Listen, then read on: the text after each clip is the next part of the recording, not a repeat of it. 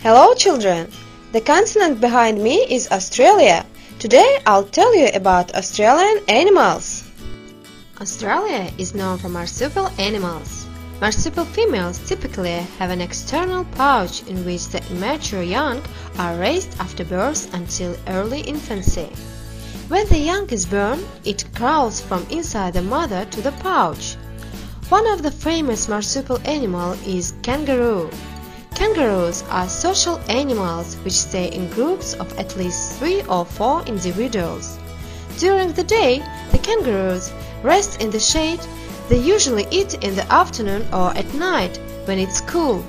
Animals eat mostly grass. They need very little water.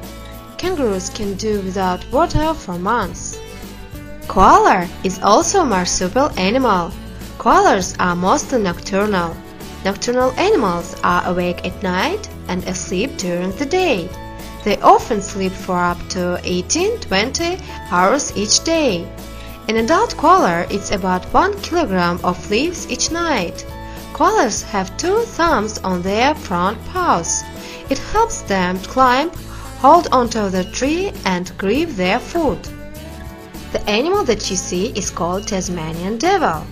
Tasmanian devil is a marsupial carnivore that can eat both live prey and the carcasses. Animal stores fat in the tail. Tail in the healthy animals is thick and swollen.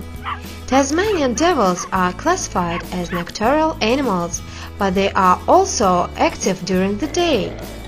These animals are solitary creatures that often fight with other males for territory. Prior to the fight, Tasmanian devils use sharp sneezing sound to challenge the opponent. Now you see animal that's called platypus. This animal looks very cute, but platypus can be very dangerous. Animal has a poison spear that it can use for self-defense or aggression.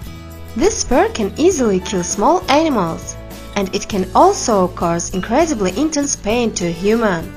Platypuses do most of their hunting underwater, despite being mammals. It finds prey based solely on electrical signals and mechanical waves that it picks up using its bill.